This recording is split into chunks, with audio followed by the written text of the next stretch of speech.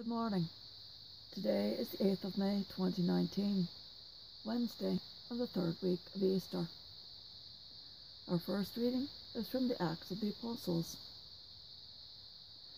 There broke out a severe persecution of the church in Jerusalem, and all were scattered throughout the countryside of Judea and Samaria, except the apostles. Devout men buried Stephen and made a loud lament over him.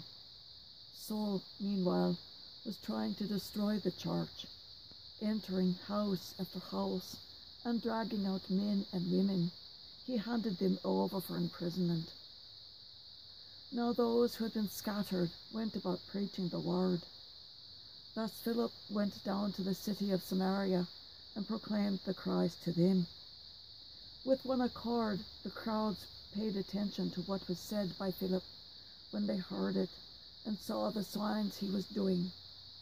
For unclean spirits, crying out in a loud voice, came out of many possessed people, and many paralyzed and crippled people were cured. There was great joy in that city. The word of the Lord.